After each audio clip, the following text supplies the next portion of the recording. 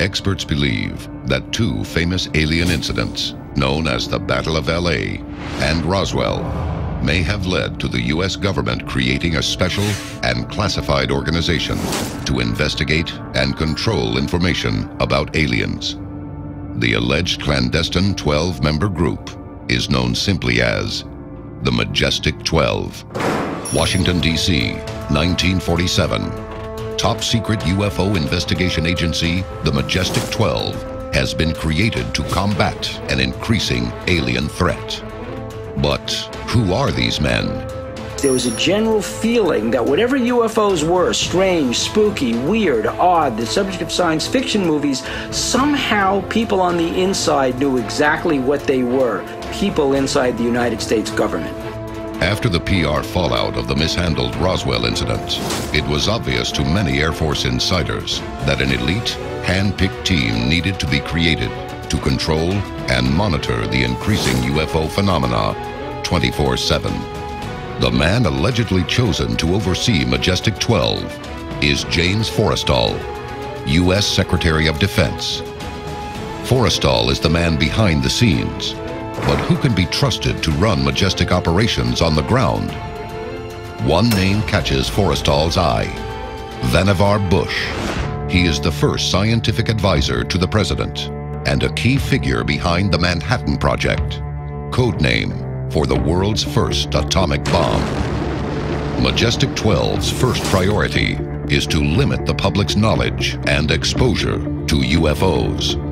Run out of Wright-Patterson Air Force Base, experts believe Majestic 12's first official operation is codenamed Project Sign. Project Sign sends operatives into the field to deal with a rash of recent sightings, with the purpose of clamping a tight lid down on UFO phenomena in America. June 24th, 1947. Pilot Kenneth Arnold spots a series of discs flying in a strange formation at incredible speeds near Mount Rainier, Washington. Several witnesses corroborate the incident. The story appears in American and Canadian publications. From those stories, the term flying saucer is introduced to the public. The very publication of Kenneth Arnold's story sends shockwaves through Majestic 12. How did even this small amount of information get into the public domain? Though the press is kept in the dark, one thing is clear: the problem is escalating. Although America's nuclear development is still in its infancy, ufologists fear mankind's new experimental energy frontier may be part of the problem. Some experts speculate atomic testing and the bombs dropped on Hiroshima and Nagasaki have attracted attention from other worlds. It is obvious to many in the scientific community that if extraterrestrials exist, they may be using a similar concentrated energy source to power their spacecraft. One of the men behind the Manhattan Project atomic tests is Vannevar Bush, the same man who is now head of Majestic 12. Vannevar Bush orders all Project Sign information. From this moment on, the American government's official public position is that extraterrestrials do not exist. But information leaks and insidious press coverage split Majestic 12 into two distinct factions: those who feel the public must be made aware of UFOs, and those who feel proof of alien life must never reach the public again. Coming up, the secret knowledge of an alien presence on Earth may have led to one of the most devastating events in American history. This is Unsealed Alien Files, exposing the biggest secret on planet Earth. Welcome back to Unsealed Alien Files. 1949. Majestic 12 is at a crossroads. Insiders are pushing for some public form of disclosure, and the man who oversees the organization, James Forrestal, feels the time is right to tell the public about the presence of UFOs. But there are also agents who will stop at nothing to prevent disclosure. How far would Forrestal's opponents go to keep a lid on the truth? Washington, D.C., March 9th, 1949. James Forrestal is asked by President Truman to step down as Secretary of Defense.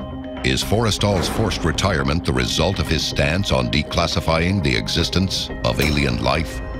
As his health declines from stress, he checks into Bethesda Hospital.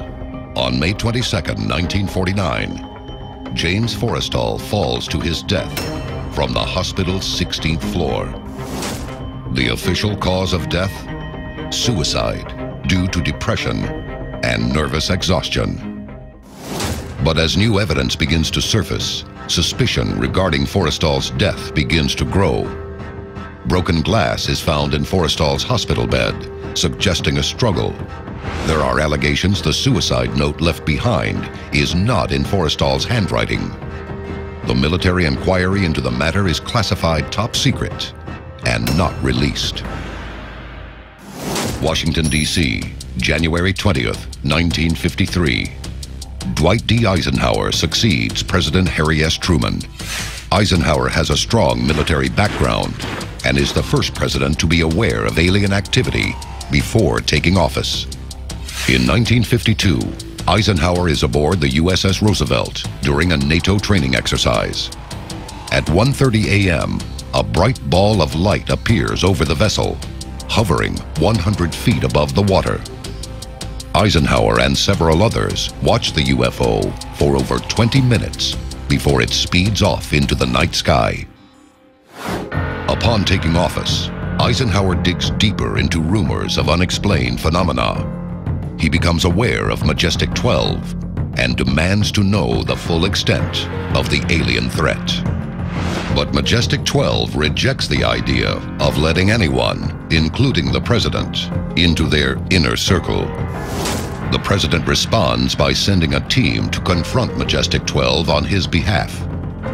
An anonymous witness to these events recently attended the citizens' hearing in Washington, D.C. on UFO phenomena and the government. He's trying to find out something all about these aliens that MJ12 was supposed to find out, but never sent back reports to him.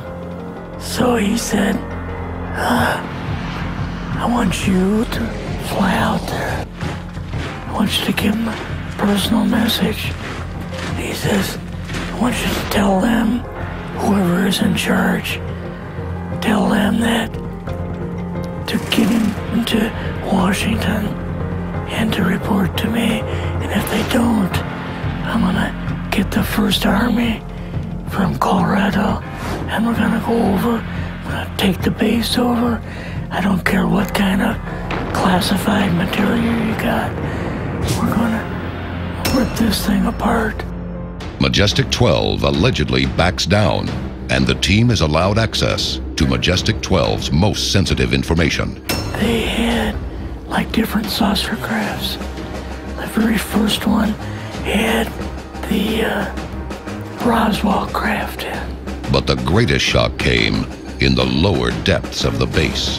And then the colonel said, what we've got in here is we're interviewing a gray alien. Returning to Washington, the team is debriefed by the president. So he asked us what was going on, and we told him about the alien, and he was just totally shocked. He appeared for the first time to be worried. The president had sent a message to Majestic 12, but our anonymous field agent also received a message in return.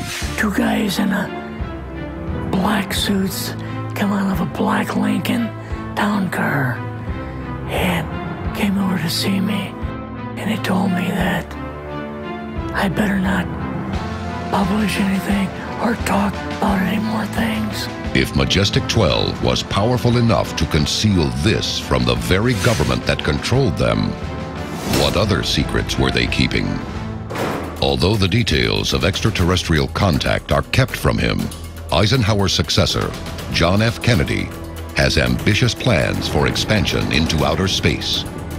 2 years after taking office in 1961, President Kennedy opens negotiations with Russian President Nikita Khrushchev. They agreed that NASA and the Russian Space Agency would cooperate in joint missions to the moon and share any information they had about UFOs. But still, Majestic 12 refuses to declassify any UFO activity. Aware of their internal resistance, on November 12, 1963, President Kennedy allegedly issues a final order to Majestic 12, demanding they release all extraterrestrial information. But 10 days after the agreement with Russia is signed, John F. Kennedy is dead. Did Majestic 12 participate in the assassination of JFK to prevent him from gaining access to information about extraterrestrial life? The world may never know. Coming up, is increasing UFO activity a sign of an impending alien invasion? Or is an invasion even necessary if the group that was created to protect us has already betrayed us? These are the Majestic 12 documents. They describe the establishment of a super-secret U.S. government organization in 1947 to deal with an alien spacecraft that allegedly crashed near Roswell, New Mexico. If genuine, they are the most important government documents ever leaked to the public.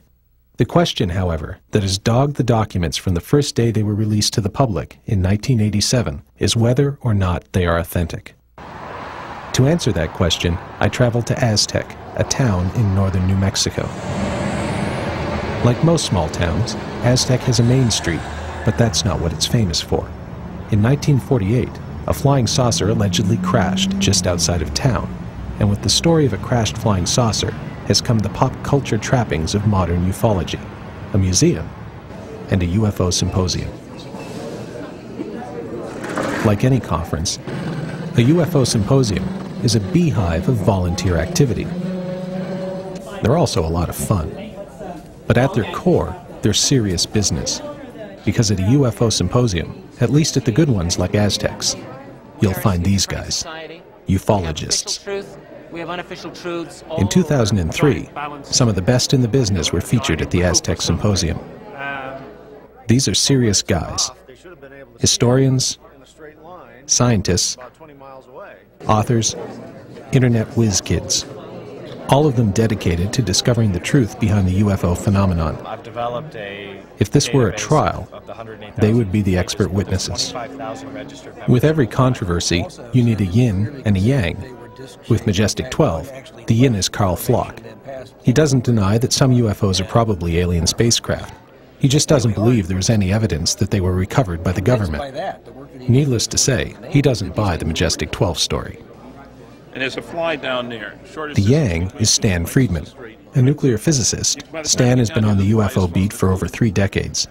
He is the original civilian investigator of the Roswell incident and the biggest advocate of the authenticity of the original Majestic 12 documents. I don't know how to do that. Finally, there's these guys, the alleged members of Majestic 12.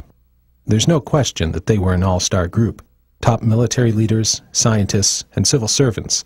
They were among the best and the brightest that America had to offer in 1947.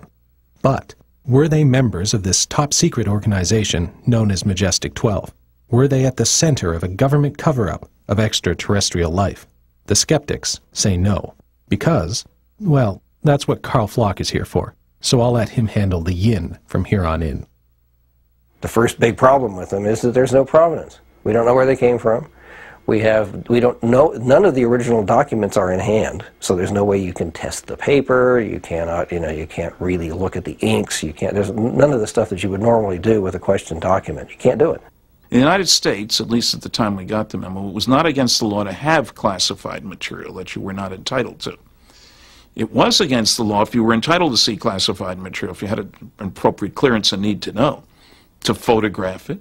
Certainly against the law to distribute it to somebody without a clearance. So the guy at risk is the guy who took the pictures, not the guy who receives them. Secrecy protocols within the military in particular are extreme. Penalties are extreme. You sign away your constitutional rights in many cases when you are exposed to very, very sensitive classified information. And in many cases, this is binding for life. So it's not that easy to just to go talking about what you've experienced. We still don't know who Deep Throat was. Does that mean that whatever information he provided is worthless because we don't know who he was? He's the guy who was at risk, remember. And that's what we have to consider here, too. Providence would be nice. You make do, you look at the documents for what they are and what they say, not with any preconceived notion, well, I don't know who put this out there, so it must be phony. That's nonsense. That's not reasoning.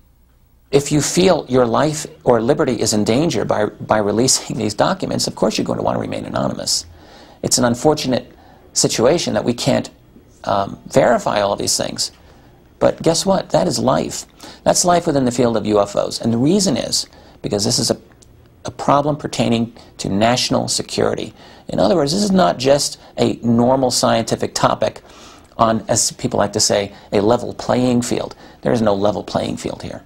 This is like a huge jigsaw puzzle. More than half the pieces have been taken out intentionally, fake pieces put in sometimes, and it's very difficult. Very difficult to wend your way through this. The NSA said that 23 of the documents that came from other agencies were from the CIA, which somehow the CIA hadn't found when it did its court-ordered search. So I filed for those 23 documents. After 2 years, I got 9. These were, as John described to you this morning, press abstracts of Eastern European newspaper articles about flying saucers which the Russians had the day they were published. Their own 14 documents they withheld. I appealed. 3 years after that, I got 4. You'll see what they look like. There's a CIA UFO document. Boy, they're not keeping any secrets. But it's all released, Stan. There's no cover-up, I was told by people in the UFO field. It's 99% sources and methods, they say, and 1% UFO, except it's filed under UFOs. Does this make any sense? Not to me, it doesn't.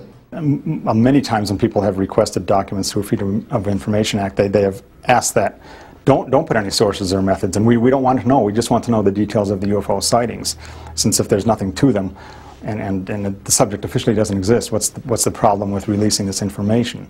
It still doesn't work, and the documents that have been blacked out, I do think that is the case. It can't prove it, of course, but sources or methods would not seem to encompass, say, 75% of a document or 80% of a document. When Stan holds up those pages blacked out, I just cannot believe that it's all, well, the operations, sources, methods. There's got to be some details of the UFO sightings in there. Otherwise, what's the document concerned about then?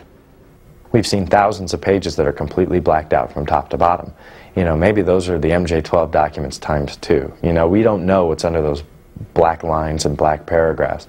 That maybe underneath that it tells a story that is so bizarre and so out there, pardon the pun, but when you look at that maybe those are MJ12 type documents, that they talk about the UFO phenomenon being real, being the extraterrestrial life is visiting us. On the question of a government cover-up, let me introduce you to the CIA's report of the Scientific Panel on Unidentified Flying Objects from 1953.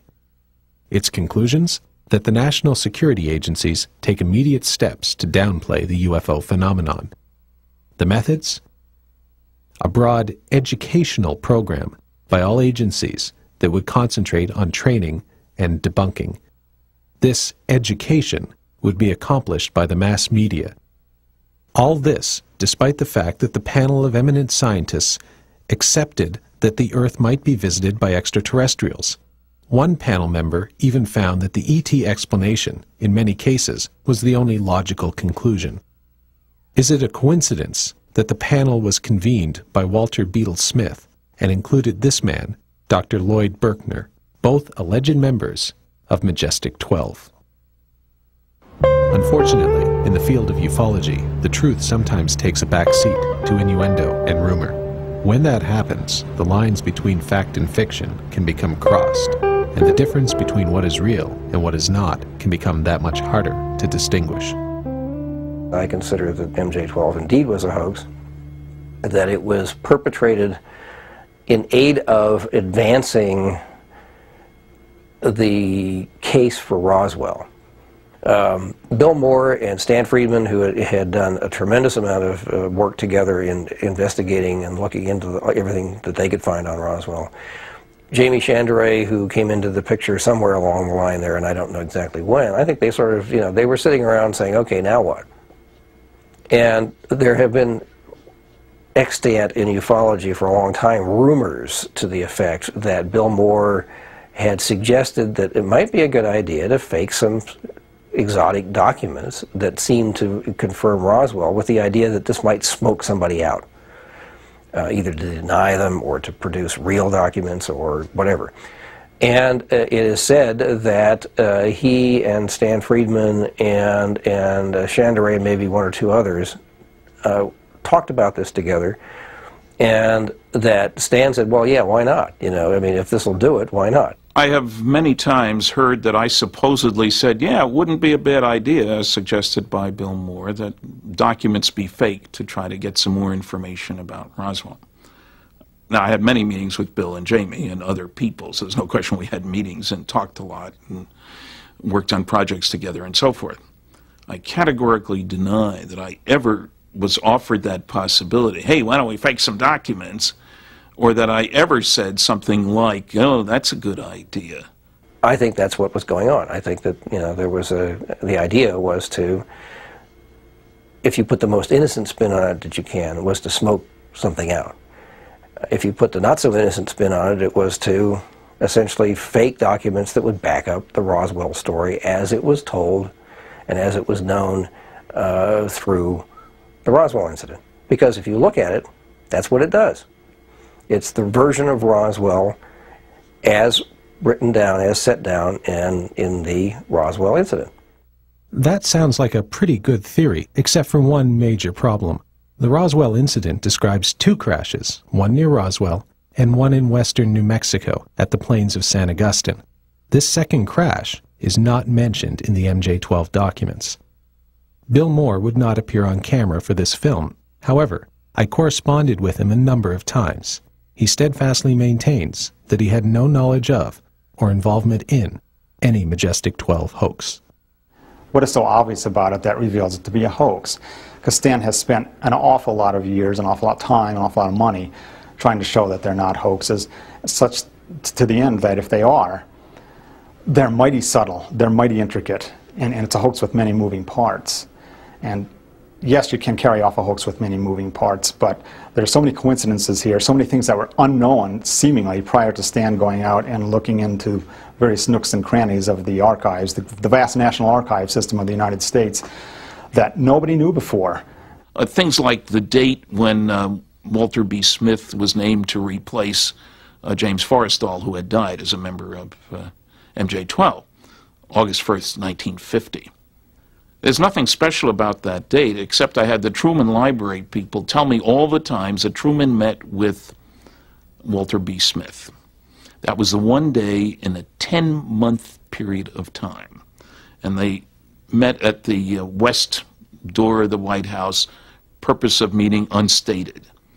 Now, I asked the Truman people, the library people, have you provided this information to anybody else? No. How could somebody get that date right? Stanton Friedman has doggedly researched this issue, in my opinion, and has done an outstanding job in showing that the arguments of those debunkers of these documents are really not all that good, and they don't hold up when you analyze them carefully. Okay, here's the top of page 2. Briefing Officer, Admiral Roscoe H. Hillencoder, MJ1. Now, okay, we've just killed it according to another objection. It says Admiral. He wasn't an admiral, he was a rear admiral. Military officer, very conscious of rank. Why did he use a generic title? A lot of people don't understand that you use the term general in common usage in the military to mean brigadier general, major general, lieutenant general, 4-star general. You use the word admiral to be vice, rear, and full admiral. Colonel to be colonel and lieutenant colonel. Now, they don't sign anything that way, but they're addressed that way. They can answer the phone saying Colonel Jones even if they're only a lieutenant colonel. there's a casual use of rank for various officers that are listed in there. They refer to a general instead of a lieutenant general. They refer to an admiral instead of calling him a rear admiral, which he was at the time, and so on. And the group of 12 was a mix of military and civilian personnel. Okay, they're all put in a single list. There's no particular protocol listing, and you know, in other words, with the highest ranking people first and then going down the line. And to me, that's suspicious. A bigger problem, to my mind, is that the civilians and the military are all listed together in a single list. In documents like this that I have worked with, that I have created myself, and in fact in which I have been listed, you list the civilians in one column and the military people in the other column, and you rank them in protocol order with the highest ranking people first. So you separate them out into two separate groups. And these kind of protocol questions are not trivial to people in government, or particularly in the military. His point here is totally wrong. The coup de grace came when I visited the Eisenhower Library recently and managed to get a number of memos written by Brigadier General Andrew J. Goodpaster, Ike's staff secretary. These are memos about conferences held with Ike and other people, the head of the CIA, the Secretary of State, mixed bag, mixed civilian and military. At the top he lists all the attendees, the civilians, and they're mixed in together. They're not all civilian and then all military. It's just some kind of random order, if you will, including General Goodpaster for himself. And General this, who was only a 2-star general and 3-star general. When I was at the Eisenhower Library, I was able to find out the ranks of all these guys. They've got some really good information there. He signs it Brigadier General Goodpaster. He calls himself a general, not brigadier general, in the listing. So the fact that Admiral Hillenkoetter, who was director of Central Intelligence when all this stuff went down in '47, called himself admiral, both as the briefing officer and as a member of the group, does not invalidate it at all. And I asked 2 different Eisenhower Library archivists, what about this generic? That's the way they did things, he said. There's nothing strange about that. That's the way it was. Circumstantial evidence is important in determining the authenticity of the MJ12 documents.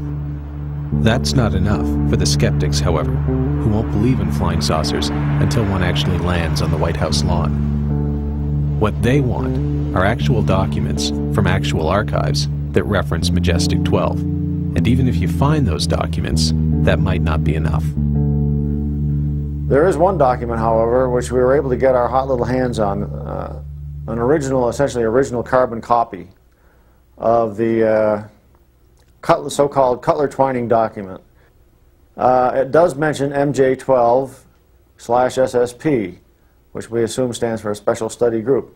And that's a document that we can hold on to that says MJ12. Okay, the Cutler-Twining memo is of the original MJ12 documents, is the only really original document. This one was found by, oddly enough, Bill Moore and Jamie Chandray at the U.S. National Archives when they were there going through a set of recently declassified Air Force documents. The reason they went to Washington is that I had been in touch when I made a visit to attend a technical seminar on food irradiation. Gave a paper in Washington in like March.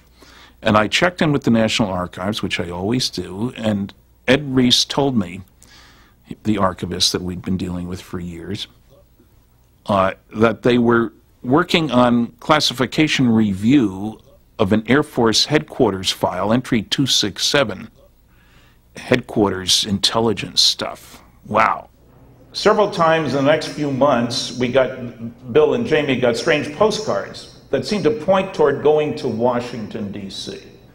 The return address was Post Office Box 189, Addis Ababa, Ethiopia, and it was mailed from New Zealand, none of which made any sense. So Bill and Jamie went off to Washington. They found another document, a memo from Bobby Cutler, Robert Cutler, to General Nathan Twining, one of the members of MJ12. Only after they found the Cutler-Twining memo and asked Ed Reese to copy it, make a Xerox copy of it, that they realized it was box 189.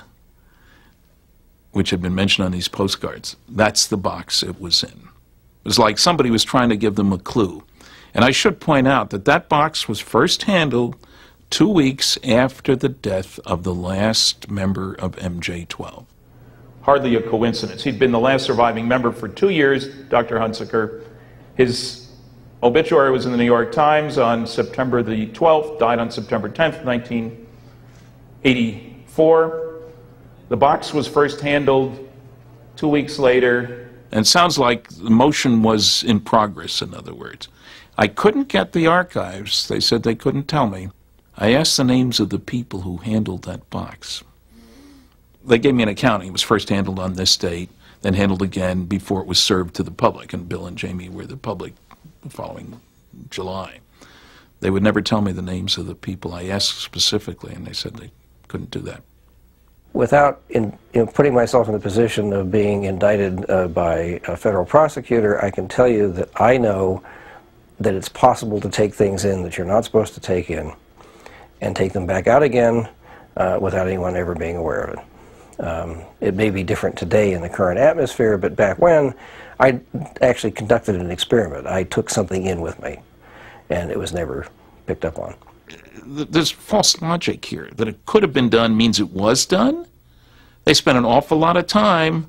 Why would they have to go to Washington to come up with the document? Get it in the mail just as the roll of film came in the mail. If they faked it, why would they use a strange security marking? Top secret, restricted. You go with the normal, which would have been just plain top secret. They could have rubber stamped it top and bottom, make it look official.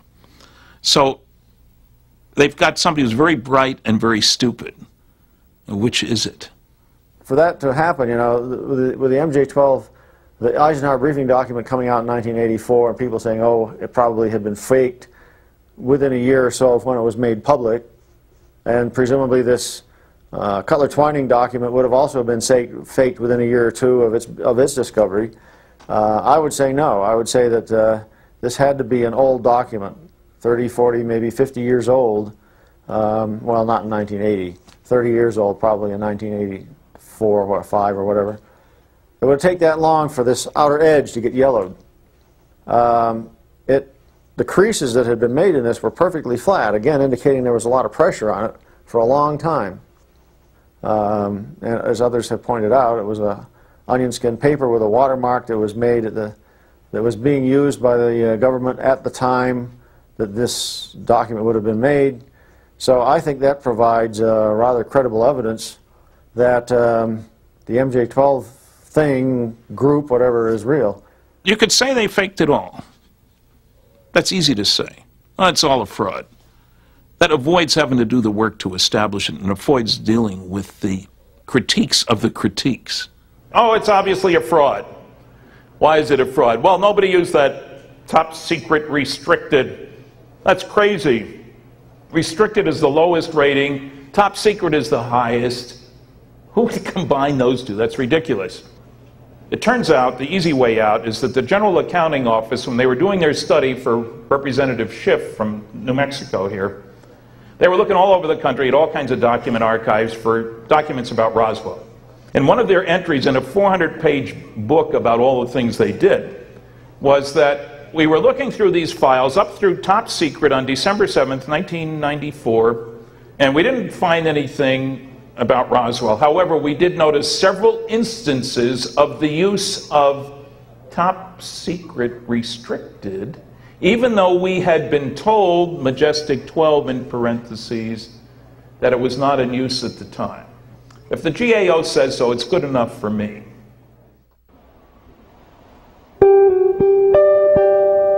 The problem with investigating the UFO phenomenon is that just when you think you've made it to the top of the proverbial hill and you can see your destination, you have to turn off the road you were on and head in a new direction, to a place you never would have expected. In the case of Majestic 12, that place was the strange and secret world of Dr. Donald Howard Menzel. One of the reasons they held off in announcing the fact that they had these documents was they were trying to track down every person who was listed in that list, and tracking down and justifying the presence of Menzel on there was difficult, at the least. Menzel was the leading skeptic of flying saucers back in the 50s and 60s. And vehemently skeptical in a way that I've never been able to understand. I mean, absolutely irrationally skeptical. That gave us pause. How could Menzel be a part of this group? Obviously, this is a joke. Some wise guy put this thing together and is waiting for us to say, hey, look at what we got, and then say, gotcha, I did it. So we were very cautious. And so I checked around and found that there were a lot of Menzel papers, but certainly nothing indicating he was on the government side of the fence on flying saucers. Then I inquired at Harvard, and Harvard Archives had a whole bunch of Menzel papers. Well, I'd like to come see them. Well, you'll need permission, written permission, from 3 different people to see the papers. Turns out Donald H. Menzel, UFO skeptic, had the longest continuous association with the National Security Agency and its Navy predecessor of anybody in the country. He said to Jack Kennedy, president, before he was president actually, when we are properly cleared to each other, I can tell you more, he said. He had a top secret ultra clearance with the CIA. He was a cryptographer, taught cryptography, code breaking and making before the war. That he had continued after the war as head of the Naval Reserve Unit, Communications Unit number 1 in Cambridge, which is where Harvard is. And he did classified work for about 30 different companies. I went away from there convinced that, hey, maybe this document might be true, because Menzel passed muster, much to my total surprise. I think the Donald Menzel aspect to the whole Majestic 12 controversy is probably one of the most eye-opening, that you had this guy who was the arch-debunker of his time, writing anti-UFO books with down-to-earth explanations, and then you find that he led this double life where he had high-level links with the intelligence community, did consulting and contract work for them, and had done so for decades. And regardless of whether or not he really was connected to some sort of Majestic 12 group, he was very well able to hide this double life that he had. I discovered that Dr. Menzel had a close connection with Vannevar Bush dating back to 1934. Now, Bush had been at MIT. During World War II, he was sort of the science czar. And I had discovered in Bush's papers at the Library of Congress Manuscript Division a letter, a mysterious letter to me. It was from a law firm to Dr. Bush, thanking him for all his efforts with regard to the loyalty trial of Donald Menzel. And that fortunately Menzel had been totally cleared. We really appreciate all the effort you made. It was 1950. And it turned out Bush, who didn't have to testify in favor of anybody, he spoke extremely well of Menzel's efforts during the war. And it was clear he knew what they were. It was all together kind of a big thing to see Menzel connected with Bush, who had clearances for everything and, you know, was right top dog in all the classified projects. If it was shown upon Stan's investigations that Menzel was simply that a debunker, then that would have actually have suggested that his involvement in Majestic 12 was bogus, and by implication the documents were bogus. But because of the fact that Stan was able to show that Menzel did lead this double life and was heavily connected with US intelligence, that to me is a pointer that whoever put the Majestic 12 documents together was aware of the fact that Menzel would pass muster upon investigation. Stan Friedman spent a lot of time looking into Menzel's career, and he discovered that Menzel had he actually had a quote secret life. He was, he was a Naval Reserve officer. He was a cryptographer, cryptanalyst, and so forth for the National Security Agency, and a variety of other things. This was not such a big secret as I think Stan seemed to think it was. I mean, if you knew anything about Menzel, you would have some general inkling that he was doing these kinds of things. He was involved in them, but even before MJ12. The question of whether anybody knew about Donald Menzel's high security background is an interesting one. You won't find it anywhere. There were people writing about Menzel and his lousy explanations for UFO sightings, but nobody pointing out his very tight connection with the intelligence community. Now, Carl, because he was a member of the intelligence community and happened to be at the right place at the right time, was aware that Menzel was doing stuff for them. Nobody else knew that. Now, if somebody wants to suggest Carl prepared the documents, forged them, I'd say he couldn't have, because there were other things that he didn't know that had to be known to get the documents right. But nobody else, any of the favored choices, Bill Moore or whatever, knew this stuff about Menzel. Remember, you couldn't walk in off the street and get this. You had to get written permission from people to see those papers. It's easy to dismiss and broad brush these documents and say, oh, obvious hoax, who would ever put Menzel on? Well, it turns out that Menzel's presence there on that list maybe did really serve a purpose, and Stan has gone to great lengths to say why that is the case, and has shown why it is the case. It wasn't until Stan had done this investigation of Menzel himself and found out that Menzel was living sort of like a double life that it was possible to justify the idea that, well, yeah, Menzel might be on the list after all if he's trying to do cryptanalysis of the writings and being a sort of almost like a public figure out of all those people. A public figure was associated with a major university, and his word would carry some authority, and so if he says it's all bunk, then the general public would tend to believe it. Personally, I think it was a very clever both red herring and a joke. Because in the document, it specifically says, they talk about the origins. They say, well, we've considered the origins of the saucers. Where do they come from? And one of the membership of the MJ12, Dr. Menzel, notably Dr. Menzel, says that he thinks they came from Mars. Well, Menzel was notorious for his obsession with mythical Martians. He sketched them all the time. He doodled them all the time. He did paintings of them. Having Menzel say, I think they came from Mars, is this clever little hello. This is really not real. It would appear that Carl Flock hasn't read the MJ12 document. It is very clear in there that it is said that while others thought they might be from Mars, some of the scientists, most notably Dr. Menzel, said it was from outside our solar system, the source. He didn't say they were from Mars. He said they weren't from Mars. It's one of those arguments that sounds great until you realize it's exactly the opposite of what is said. I can imagine the military people saying, well, where could they be from if they're not from here? And somebody's first thought, War of the Worlds and all the science fiction about Mars would be Mars. On July 29, 1952, General John A. Samford, who was the director of Air Force Intelligence, held a press conference. He had been directed to hold a press conference and talk about what was going on. And in that press conference that started about 4 o'clock in the afternoon on that day, he said that we have investigated between 1,000 and 2,000 sightings and have explained the bulk of them to our satisfaction. The FBI sent their liaison person to the Air Force to find out what was going on with all these sightings. The FBI man was told something rather different from what the general public was told. First of all, the FBI man was told that there are some percentage of sightings that could not be explained. Furthermore, according to this FBI document, some of the military officials were seriously considering the possibility of interplanetary ships, such as ships from Mars. And I can see the scientists, especially Menzel, he was the only astronomer in the group, saying, no, not from Mars. Mars isn't a place where you're going to find any intelligent life.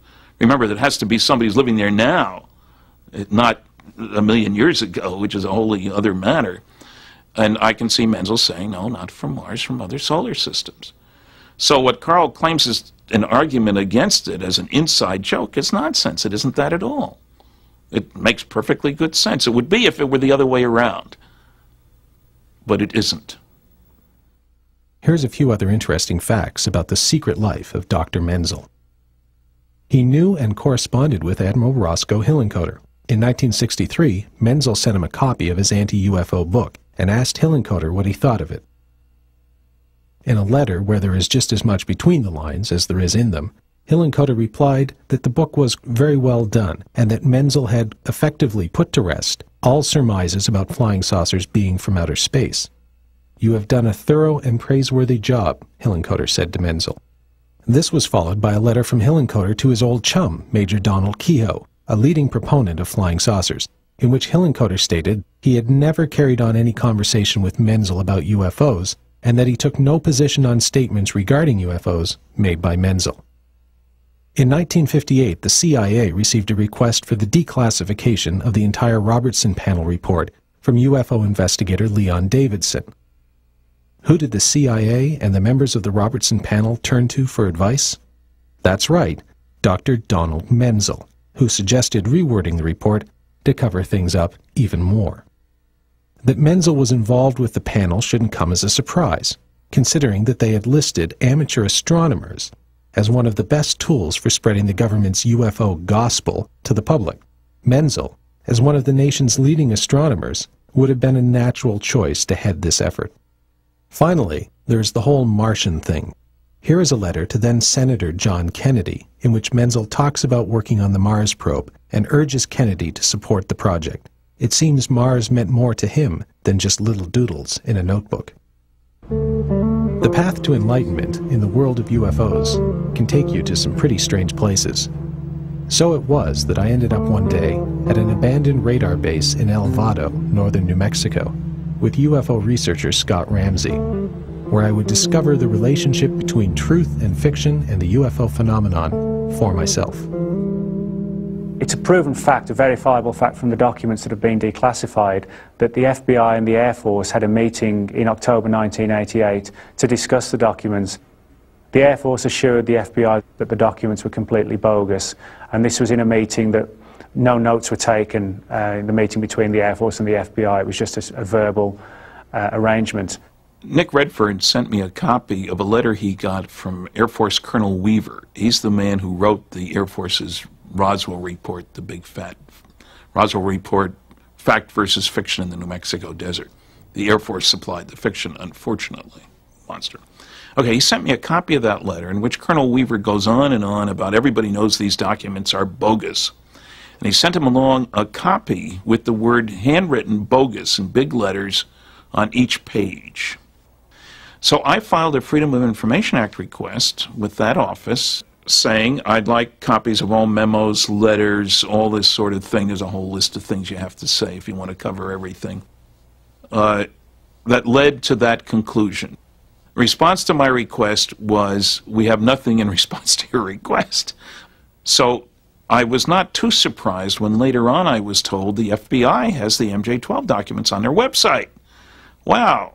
I went and looked, and you can tell that they're exactly the same document that was sent to Nick Redford. The bogus is identical. You could put the 2 pages, and they're handwritten now, not a rubber stamp. So what is the basis for the FBI saying they're bogus? It's Colonel Weaver saying they're bogus. What's the basis for Colonel Weaver saying they're bogus? Nothing. He didn't say that's classified, which is what I expected, an evaluation.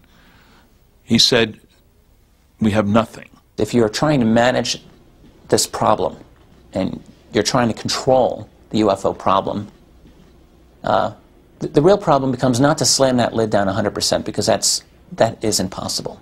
The real issue, it seems to me, is to neutralize or make useless information that does come out. Colonel Weaver seemed to have no qualms about lying in his Air Force Roswell report.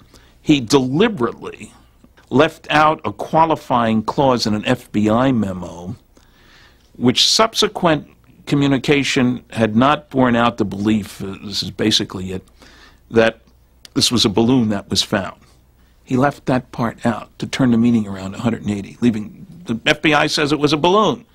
Well, if you read the memo, which he doesn't provide, it doesn't say it was a balloon. It says just the opposite. They found out it wasn't a balloon. This is disinformation.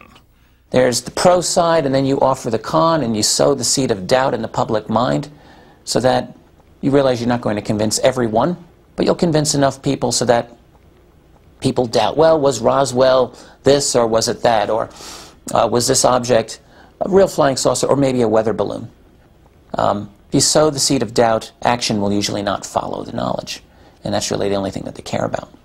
I think when people talk about the government knowing things or the intelligence community, there's this image is formed in people's minds that the minute you walk into the US Air Force or the NSA or the CIA, that you're simply told this dark and deep secret about crashed UFOs, which I certainly don't think is the case. I think for the most part, employees of the CIA, the NSA, the Air Force, the British government are no more in the know about this subject than anybody on the outside. And I think the whole way that secrecy is kept is by hiding information and by ensuring that certain people only know certain aspects of the story or enough to do their own job. And I think that is why the secrecy has been maintained. The Air Force, from 1947 onwards, at first took the attitude that everything that people were reporting was probably real. Turns up in the Twining, General Twining's letter in September of 1947 saying that the things that are being seen are real and not visionary or fictitious. And yet, by 1949, 1950, the Project Grudge and Project Blue Book people were trying to sweep everything under the rug, saying it was all misidentifications, hoaxes, or delusions.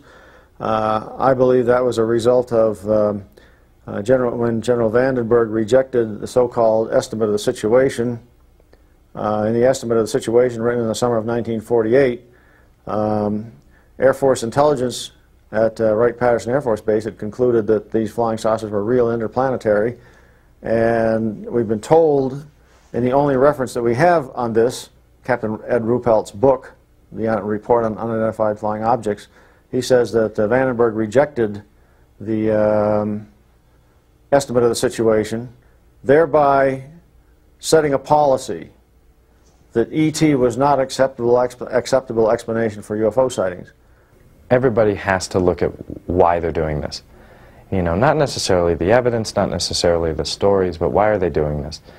You know, you've got 50 years of blacked out documents of stories being changed, like the Roswell incident 4 times, and you've got manuals that come out that are reporting these things, and they're just trying to lie to you and say since, you know, the late 60s they haven't reported these UFOs, yet both military and commercial pilots are reporting these things. What are you left with to decide, you know, what this phenomenon is? Is it an unidentified space object like a comet or a meteorite or something, or a planet, you know, like they tried to explain some of the Blue Book files way? It doesn't seem plausible. The only thing that seems really plausible is this conspiracy is massive. You know, that the government is hiding this stuff for so long and they're trying so hard to keep it from us. I think the last question would be why? And that's what we all have to kind of answer for ourselves.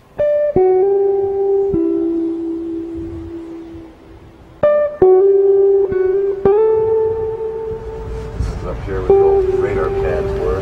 Oh, over there, right. Oh, let's get out and take a look around. You bet.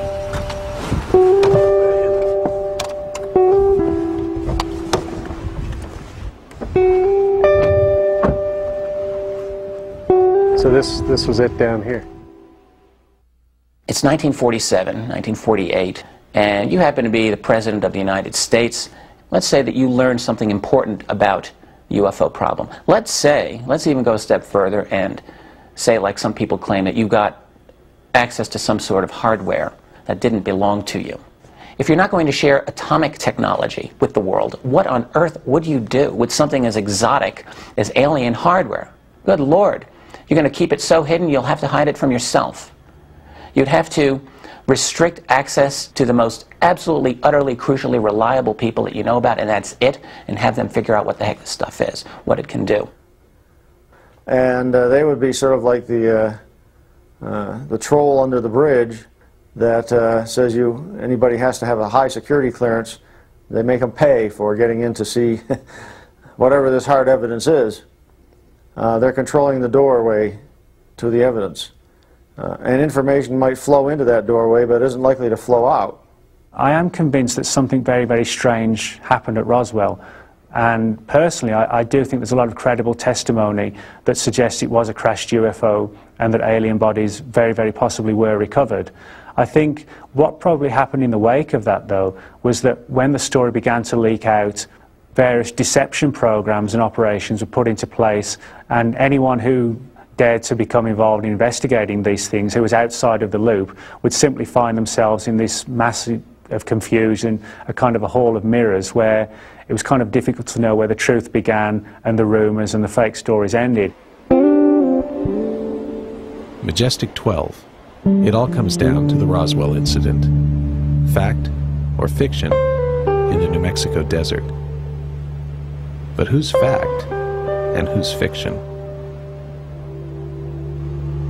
When the Air Force took it over, it became the Tia Amaria. And then later on in life, El Vado. You dare to go in there? Sure, let's take a look. You're not afraid of bats, are you? Well, I don't want to get bitten by one. This is it right here.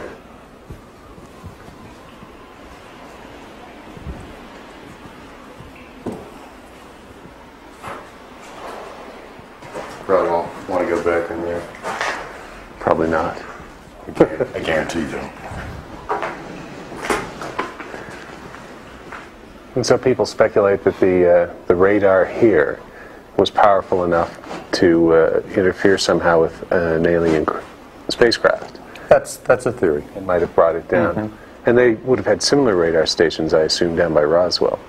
They had one in Corona, and if you read the historical reports we were going through last night, they also had one down at Walker, which was Roswell. Right, right. Coincidence? Yeah, maybe, huh? Where to next? Well, let's go up and take a look at where the radar was actually put in place. Oh, okay. There's a couple different sites up there. Okay. Then we'll head to the Officers Club. There you go. I'm hungry. I'll buy you a drink. None of this proves Roswell happened, of course, or that the Majestic 12 documents are genuine. What it does show, however, is that you shouldn't always believe the skeptics, who for years, until Scott proved them wrong, maintained that the El Vado base did not exist at the time of the Roswell incident. A hall of mirrors, indeed. I think this is the real project. The manpower makes sense. The documents seem to stand up to very strong scrutiny when you start digging into what's at the archives and looking at other documents and looking at the people and all the rest of that. And so I consider these the most important documents, classified government documents, ever leaked to the public. They say that we're not alone in the universe. They say we're not the big shots in the universe. They say the government has known this since 1947, has had an operating group looking after things since that time. Still not convinced that, in the words of Buffalo Springfield, there's something happening here? Well, consider a memo written by this man, Canadian government engineer Wilbert Smith, who in 1950 met with Dr. Robert Sarbacher, a distinguished American scientist working with the U.S. Department of Defense Research and Development Board. The subject of their conversation? Flying saucers. The memo, the substance of which was confirmed decades later by Sarbacher, stated that flying saucers exist, that they are classified higher than the H-bomb, and that a concentrated effort was being made by a small group, headed by Dr. Vannevar Bush, to determine their modus operandi. Was that group Majestic 12? In my opinion, on the balance of probabilities, if not quite beyond a reasonable doubt, the answer is yes. Now, I don't expect you to take my word for it. Do your own research. And ask yourself the question, do you believe in magic?